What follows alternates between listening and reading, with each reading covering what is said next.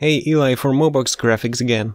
In this video we continue with the corridor model we made in a previous video, and we will be adding this duotone or cell shading effect or whatever you like to call it to it. After that we will also add some motion to it to reach its full potential.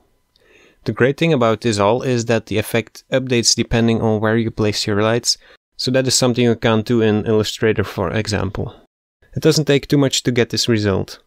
We start off with a new material. Let's disable all the channels and only turn on our luminance channel. Now here on the texture field, click the small arrow and go to Sketch and Tune and choose Cell.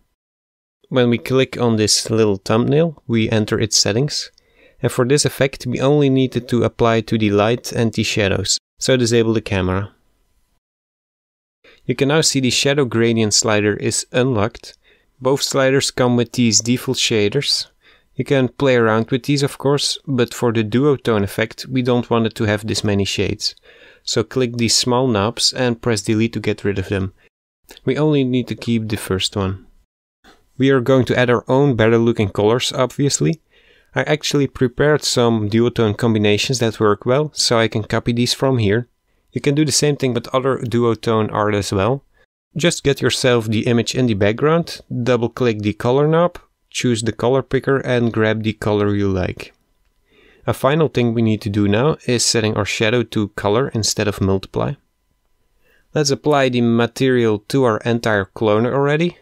And also let's take a look at our light. It looks best when we set it to ray traced shadows. And just to be sure, I'm going to set the color to white again. Also, we don't need our physical sky from the previous tutorial anymore. It will be all bright colors anyway. And disable the fog as well. Before rendering, go in the render settings and make sure there is no ambient occlusion or no global illumination enabled. When we render, we get something like this. Depending on your scene, it might already work out just fine or not yet. There is a little bit too much pink on the effect we try to make, so what I'm going to do is removing the material from the cloner for now and create a new one. Again, only keep the luminance channel turned on and set its color to one of those we just used. Then make a second one with the other color. With these we can manually tell what object needs to have what color, regardless of the light. After trying some things, I found out that in this case it is the easiest to add our shadow or darker color to the cloner and then disable the cloner so we can look at our base models. Now we need to apply the original cell shading material we made on all the floor pieces. You can now see we get something closer to the result we saw at the beginning, but things are still dull because of the black surroundings, so just get yourself a background object and drag the last bright color we made on it. At the windows here you can see it looks different, and that is because we still have these transparent planes in them. So go back to our base models again and let's delete all of them. So that is all it takes to get this duotone effect. It really comes to its right when you add motion to it, because that is what makes Cinema 4D a better choice than Illustrator, for example. And adding motion is exactly what we will be doing right now. So as a first thing, let's get rid of any objects we don't need anymore. We only need the background, the light and the cloner. Now get a camera and down here set all the values to 0 so we can reset them all. In this case we will have to rotate our camera so it looks in the length of our corridor. Now what we will try to do is making the camera move forward in a steady tempo so we can make an infinite loop of it. Just animating the camera often doesn't work that well. It is easier to make it move along a spline. So get yourself the pen tool and go in the top view. We need to find some reference point that repeats itself so we can make 2 points that start and end at the exact same looking point. I will take this intersection for the door part. You can pick any other point if you like. But hover over these lines and keep zooming in so you can place a point exactly on top of it. It is really important to zoom in enough or it will not line up correctly.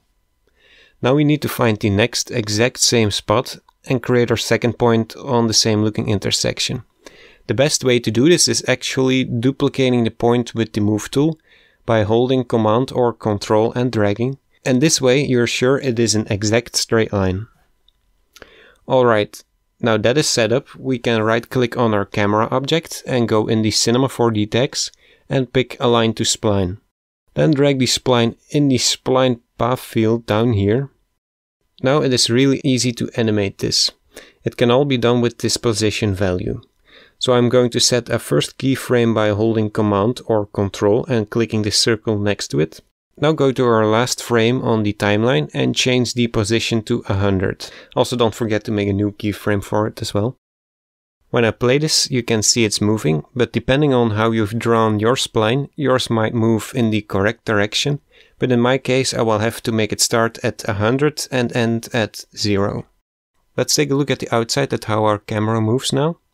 And that seems fine, but if you pay attention, you can see there is some easing at the start and the end. But we need a constant speed in order to make it work as a loop. There are two things that are causing this. I will start with the most overlooked one, which is the spline.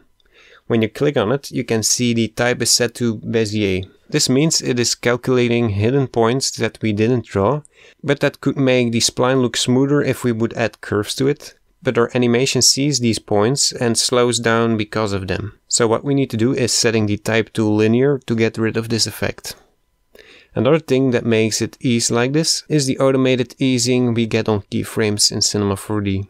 So go to Window and then Timeline F-Curves, and normally it already has the animation points selected for you. Now you only have to click on this button up here that will remove all curves and easing. After that, our camera moves at a constant speed. Looking through the camera, you can see the end opening of the corridor will scale according to our position. This is just how things work in real life as well, but it will break the effect of an infinite loop. The good part about this is that the end of the corridor is just this flat colored square. In other words, we can fake this. So get yourself a new plane and rotate it. I'm going to give it a shadow color already. And now duplicate it and resize it to something that looks like a door opening. Put it in place and now apply the bright material to it. In my case, the shadows nicely align to almost the middle of our floor, so I think it looks better when I slightly move the door to the left so it aligns perfectly with the shadows. We made these planes so we can make them move with the camera, so there is always the same distance from our view. That way the perspective scaling at the end of our corridor will be eliminated. So group our two planes and now copy this Align to Spline tag we just made and place it on this new null.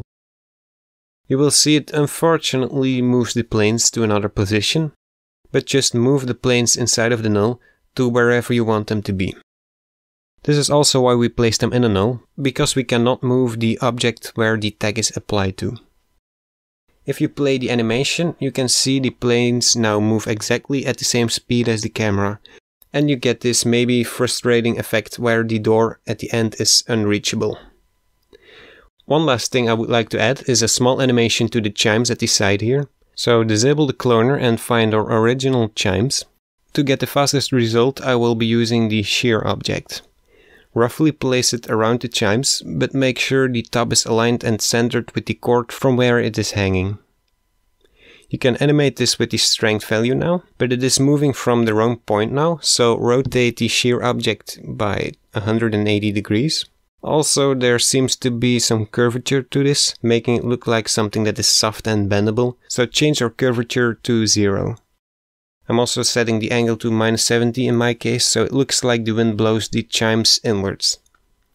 To turn this in an animation, we can loop, keep our first and last keyframes at 0, and I will set the strength to something between 10 and 20 on frame 30, and on frame 60 I will go in a smaller negative value. This animation will make it swing. You can fine-tune this of course, but when the camera is moving the effect is very subtle anyway, so don't overdo it. Now playing this with the cloner turned on will probably slow down the animation because of all the calculations that are going on, but we will just quickly render this for real as an image sequence. Also make sure you set the frame range to preview range, otherwise you only have one image. And now just render. And after that is done, you will see we have a nice seamless animation going on. So that kind of wraps up this video. I would like to thank Rulan Malsagov, if that is how you pronounce it, for making animations in this style and briefly telling us how it was done. The technique shown in this video goes way beyond just this corridor. It is now just a matter of experimenting with it. If you enjoyed this video, a quick like would help us out, and I hope to see you in the next video.